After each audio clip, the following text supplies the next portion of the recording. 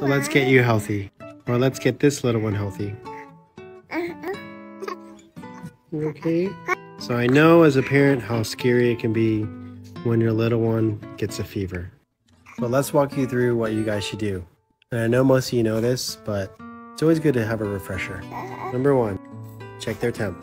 I personally like this fixed one. I do it under the armpit. It's super fast. Let's set it to armpit mode.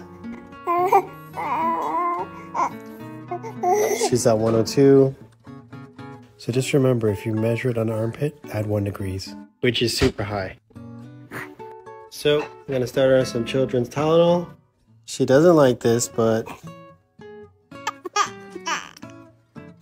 so a hack that I like to do is blow on her face right after the medicine because it sets off the reflex as well. I'm gonna take a warm washcloth and I just rub her head over and over. Pro tip, make sure you turn on Miss Rachel on YouTube.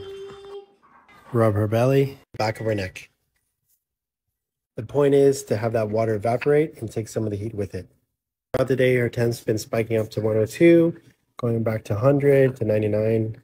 So we're doing pretty good, but I would definitely talk to a doctor if it gets this high. Hope this helps. Feel better.